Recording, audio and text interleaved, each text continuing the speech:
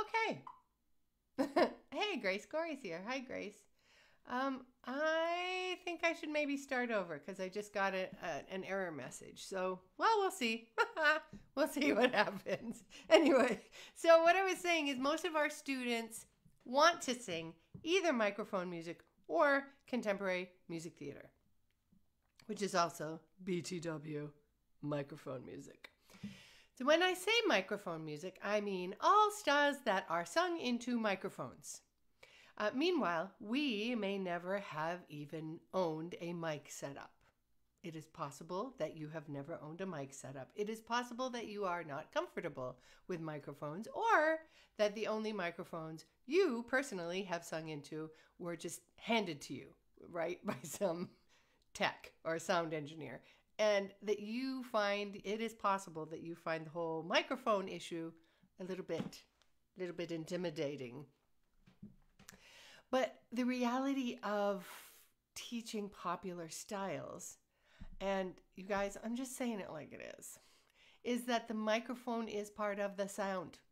Literally, that is part of the sound of microphone styles. You can help your students, and you can help your students get healthy sounds to come out of their faces, and you may even help them learn to stylize a little, do some embellishments or whatever the genre is that they're working on. But unless they're singing into a microphone regularly, they're not really preparing to perform the music that they love. I'm just saying. The band singer, the singer-songwriter, they have to develop an intimacy with the microphone such that they are interacting with it at a very intuitive level, in a very immediate way. They do. It's a thing. So let me just, here we go. Side microphone. Oh, nope, that's not it. There it is. My production engineer isn't here today. Oh, you guys are so... Oh, hey, Jeff is here. Hey, Jeff. You're so patient with me. I so appreciate it. Anyway, therefore, ergo, thus, you can either be part of this process with them, or you can just ignore it the way most voice teachers do.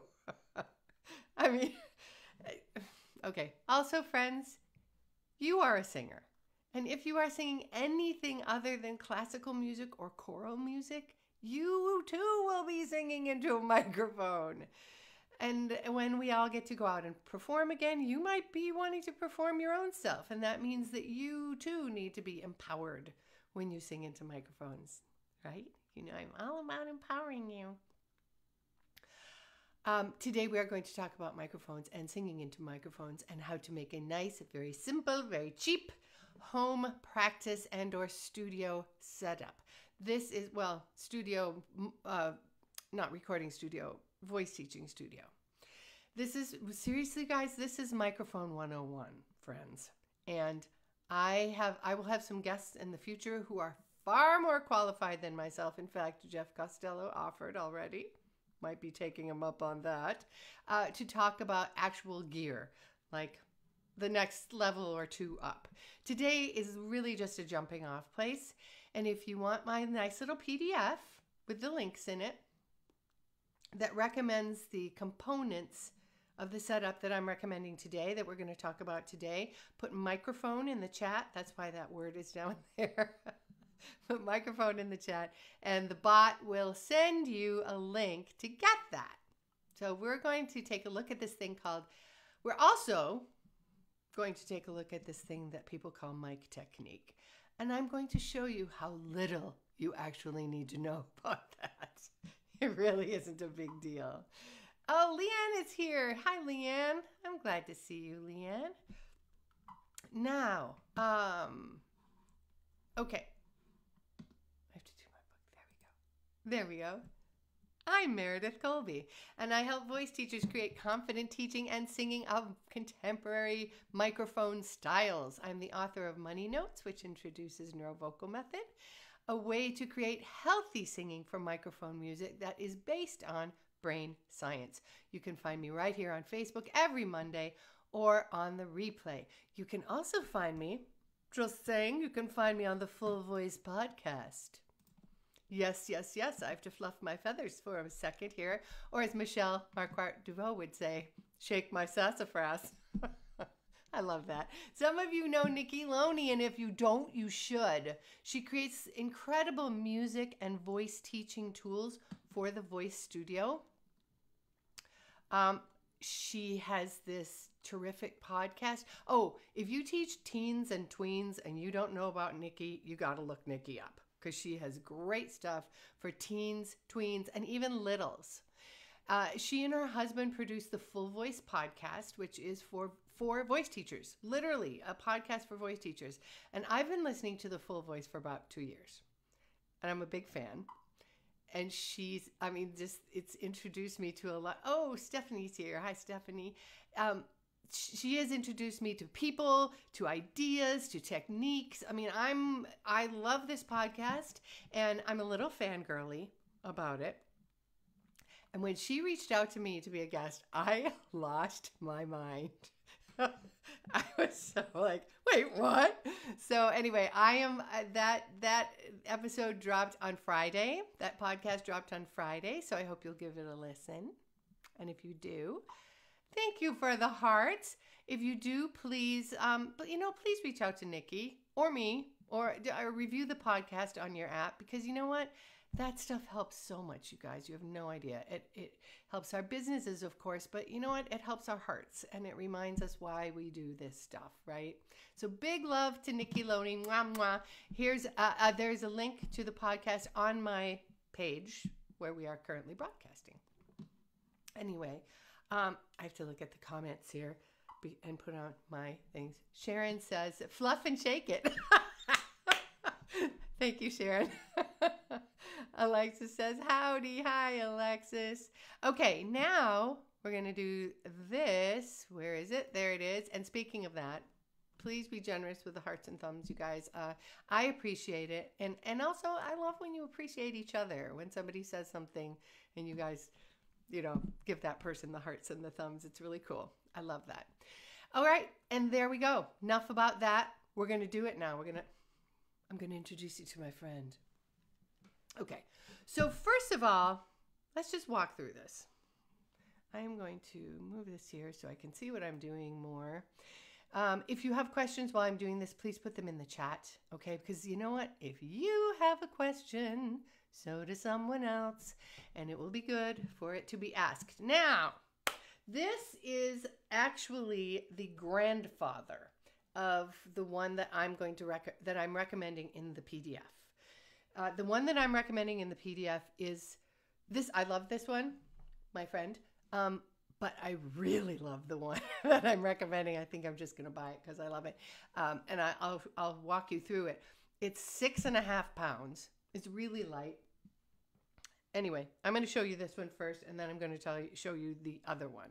Okay, so just so you see kind of the basic. This looks huge. It does look huge, Stephanie. Stephanie just said this looks huge, but it's actually not so huge. Okay, here's my hand. Okay, I know it's hard to tell, but one hand, two hand. Okay, so this one is not so big, but the one in the PDF is even smaller. It's tiny. I just love it. Okay, so here's this. This is the front of it. And here's the back. And I'm just going to walk you through. And if this is under your pay grade, then oh well. Because I want to look at this as though you have never seen one before, okay? This is the power cord. They have their own special power cords that are grounded, so 3-prong. And you're going to want a 3-prong in probably as well. This one has, I'm going to grab my straw to point.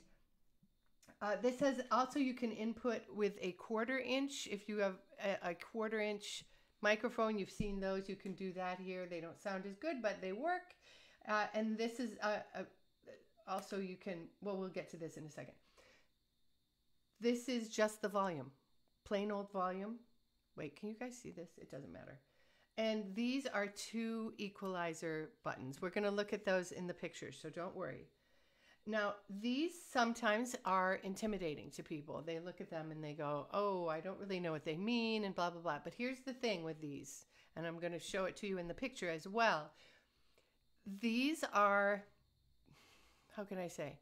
These are like the seasonings of your sound. They're going to change based on your voice, based on your preference, based on the room that you're in. So these are fine. You can do whatever you want with it. You can't hurt them. It's you talking into the microphone and spinning these and seeing what sounds good to you. Or another set of ears. I mean, a lot of times people will ask somebody else because it's hard to hear when you're singing properly, right? So these are harmless, and they will help you get the feel and the sound that you want from your microphone setup.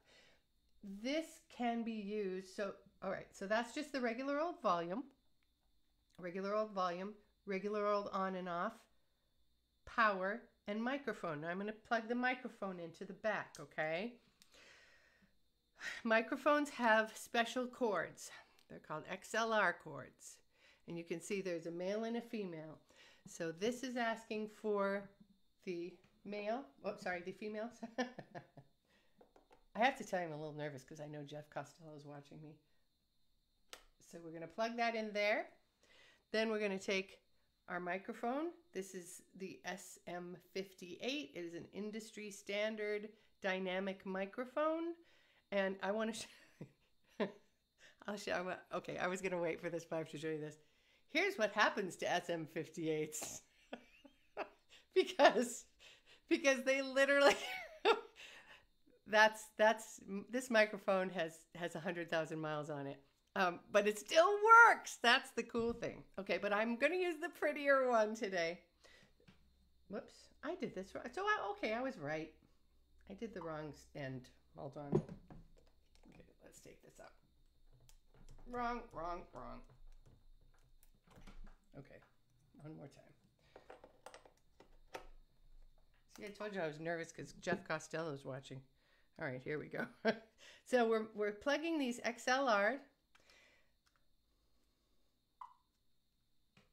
things into our microphone. There we go. Okay. We're going to make sure our power is on. There's our power on. We know that because the lights lit up. We're going to put all of our levels just at 12 o'clock because that's a good starting spot. Stephanie says my microphone is well loved. And Jeff Costello says that the microphone, he has one that looks just like that. So, all right, so now we turn it around. Now, I want to tell you that this speaker is actually a speaker / monitor. And in a performance situation, you would use this as a monitor. And you would love it because you can, the one that I'm recommending, not so much this one, you can put it on a microphone stand and have it at face height or just below face height. So you can hear maybe just yourself, not you and 2 other singers coming out of the same monitor. You could hear just yourself, which is amazing, and really close to yourself. So that's huge, I just have to tell you. And so that's in a performance situation. You would use this as a monitor. In your studio, unless you have a ridiculously huge studio, this is a really nice size for a room so that you or your students can practice singing on the microphone. And see, it changes when I'm talking on the microphone. So there we are. Let me see. That's the setup. Let me see. Okay, so now I want to show you the one that I'm recommending that I keep referring to that I think is a lot better. And then we're going to get to the microphone itself. Okay. Oh, what the heck? I'll just put it down here. All right, so here is the front. This is the one I'm recommending.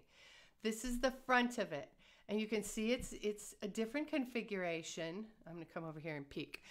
You can see it's a different configuration, and you can see that all the knobs are on the front. How smart is that? So you can actually look at what's happening. So that's, and I'm going to show you the controls right now. There they are.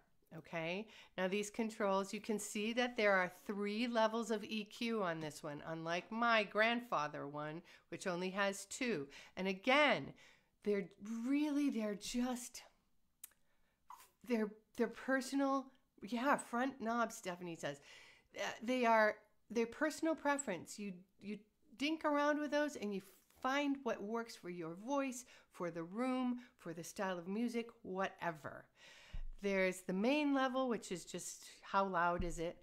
Now here's what I love. Well, I also want to point this out to you. These are preamps.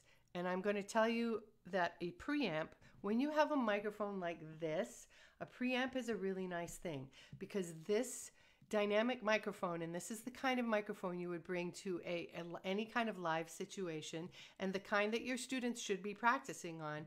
These are not powered in any way. The only power comes from the speaker. So the preamp boosts that electrical signal from the microphone to the speaker. So we like that. We like that signal boost. Here's what I want to show you. I don't know if you guys can see my pointer or not, so I'm going to assume you cannot. But if you see the main level knob there, right underneath it is a thing for an input for a memory stick. One, like one of these, right? So if you have custom tracks, I don't know, for whatever reason you might want to use this if you have a gig and you're going to go on break and you don't trust your Spotify playlist for some reason, you can just put your playlist on a memory stick and put it in there.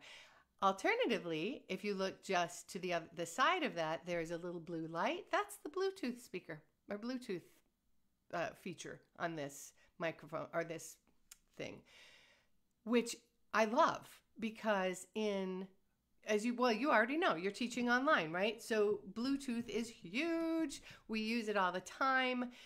You can have your backing tracks coming from YouTube, for instance, or I don't know, wherever your backing tracks are coming from, or downloaded onto your phone, and the speaker hears those, and you can then sing. So the mix happens in the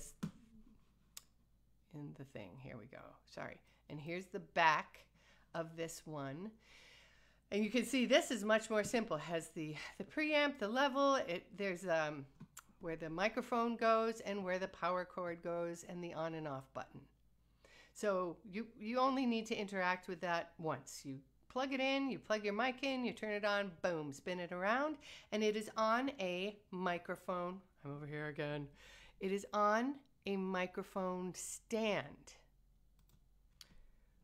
This is a speaker stand. Another thing that is not as good of this grandfather one as that baby one. That baby one goes on a microphone stand, so lighter to carry, smaller footprint, better.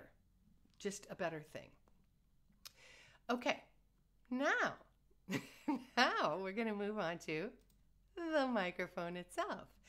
And we've already sort of looked at that, and I already talked about that. This is a dynamic microphone. You may see, especially if you have already purchased a microphone for your teaching setup for Zoom or something, you may see that there is such a thing as a condenser microphone, and sometimes the condenser microphone will be put out there as being superior, and it's arguably it is superior, but that's not the point. The point is that a condenser microphone is powered, for one thing, and for another thing, the application is more for a recording studio. You would never want your condenser microphone to end up looking like this. Okay, so this is a dynamic microphone, and this is what you want, because as a singer, this is what you're going to learn to interact with, right? And on the PDF, the download that you can get if you put microphone in the chat, I give 2 choices for microphones. The SM58, of course, which is, again, industry standard, and then another really nice one that is good and inexpensive. microphone. Are we good with that? Yes, we are. Okay. And then the next thing is, there it is. See, I wrote it down. And I forgot that I wrote it down. I want to see if Jeff has added anything to this chat. Oh, Stephanie says, do those knobs affect reverb at all? Okay. This does not have reverb. The other one also does not have reverb. You can get you can get speakers that have some reverb built into them. You can get those. My husband and I use outboard they're very small outboard effects, right? It's a box. It's about, too bad I don't have that. Thank you for asking. I'm sorry about that. But it's a little box. It's this fat. It's, 4 by 6 or smaller. It doesn't weigh very much. It doesn't cost very much, but you can make the microphone go from itself to this through the box, and then you can have some effects on that. Some delay, some reverb. I forgot what the other one is, because those are the only ones I use. So yeah, with these there are not any effects on it. You would have to add the effects to that. Thank you for asking that. And okay, so nobody's asking questions except that one. Okay, I'm moving on, but I can always come back. I can come back if you guys need me to with any questions. And okay, Stephanie got that. Good. Oh, Grace, I see something from Grace. So let me I'm going to pull Grace's comment down here so we can all see it. She says, once we're back in the studio with voice students, can they connect their phones via Bluetooth to play back their own accompaniment? Yes. Yes. I know. That's what I think is really cool. That they can just bring in their own backing tracks on their phone, and the speaker will hear them, the monitor. I keep pausing before I say speaker or monitor because it is a monitor technically, but in my voice studio I use it as a speaker. So yes, Grace says that's cool. It is cool, isn't it? All right, so let's talk for a second about mic technique. Show of hands, anybody intimidated by the term mic technique? I've talked to many voice teachers like, why is there a technique to this? But there is, but it's very small and you don't need to know very much. Here's what you need to know. Well, kind of two things. You need to know that low frequencies, I'm checking my list to make sure I don't forget anything. Okay, all right. Low frequencies don't travel as far or as fast as high frequencies. That's what you need to know. So what that means is that when you want to be soft or you want to be, this is what I'm talking about with the intuitive relationship with the microphone. So the intuitive relationship with the microphone says, Sharon has something to say, but maybe she's saying bye. I'm not sure. When the microphone is close, it hears the low frequencies of your voice, and then as it goes farther away, it hears fewer of those. I'm going to make it a little hotter so you can hear. Whoop. Okay, there we go. As you pull it away, it hears fewer and fewer of those lower frequencies that you have in your voice. Here we go. And then here.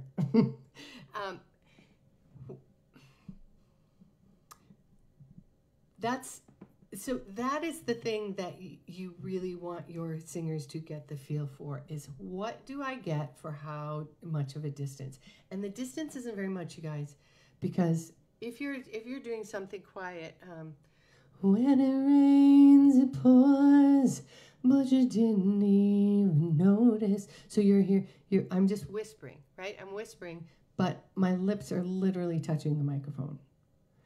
But if I'm wanting to be a little louder, I don't know, rainbows.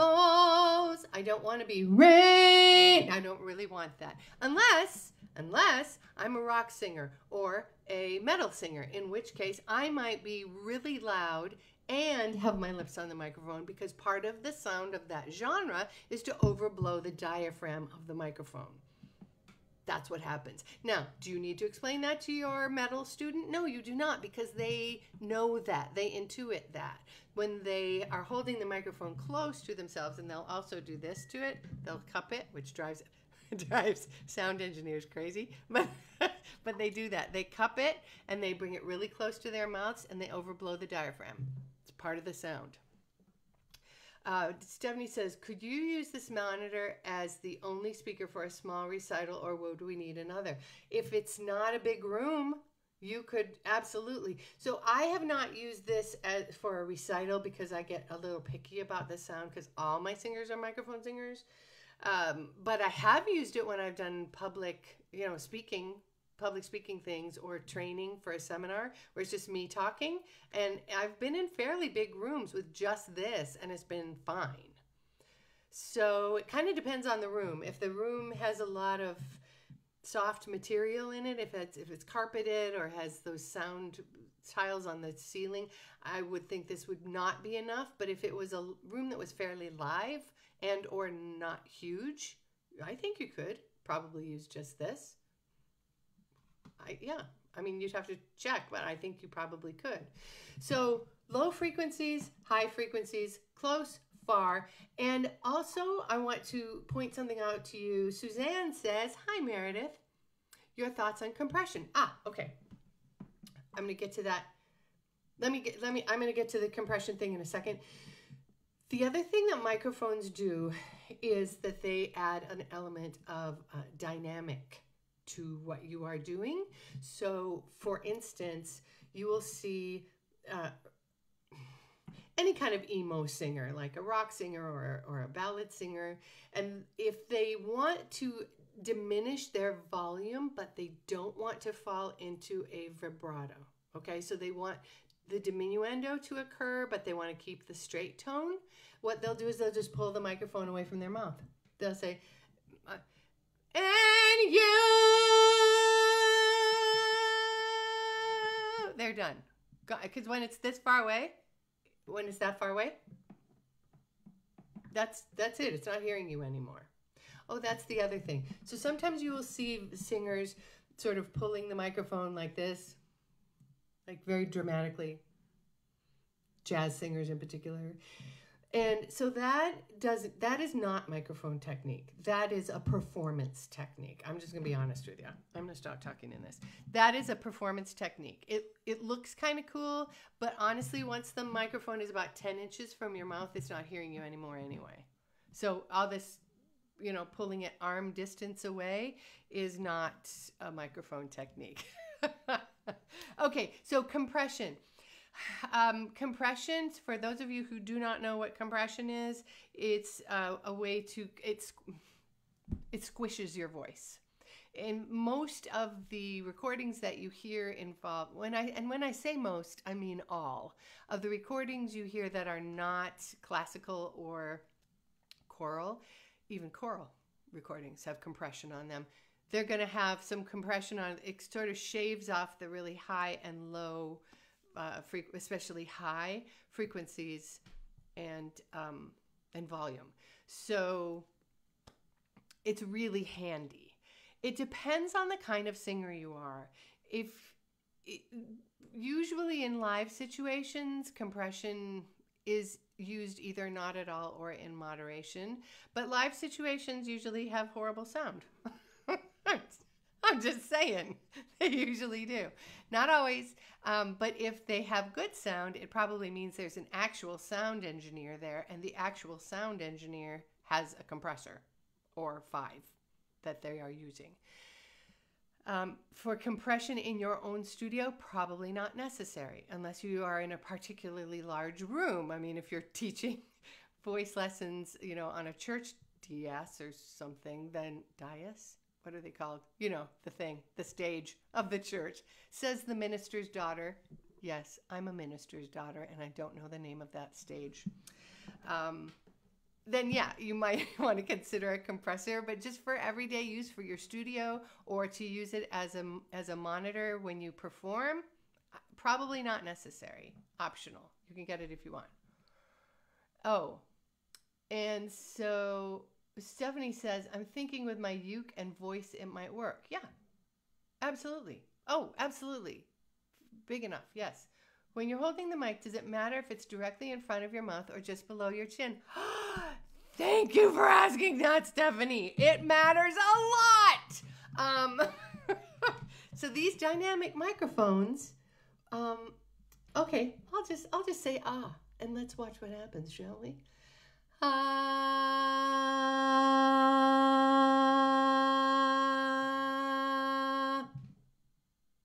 See? It's that low frequency thing again. If you want the microphone to hear your low frequencies, you have to have the microphone look right at your mouth. And the closer it is to your mouth, the better. And I know I've had students who are in cabaret, and the cabaret coaches have told them to hold their microphone down here because people want to see your face when you are singing a cabaret song, when you are a cabaret singer. And I just don't know what to say about that. I think, yes, they're right. As audience members, we do want to see your face if you're a cabaret singer. But it doesn't sound as good. We also came to hear really good singing, and the microphone, as you just heard, it doesn't register that very well at all. So, yeah. So I don't know. I guess that's just a personal call. It's just I don't know. I don't know the answer to that. And there's me writing down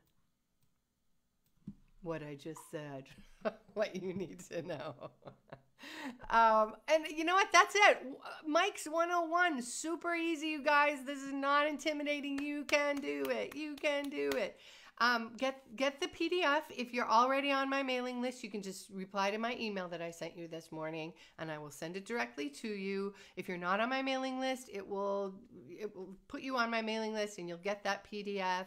And it's a really nice little cheap setup. It's like $200 for the whole. No, okay, less than $250 for a whole setup. It's really nice. You will like it. You will use it. Have a great week. Bye.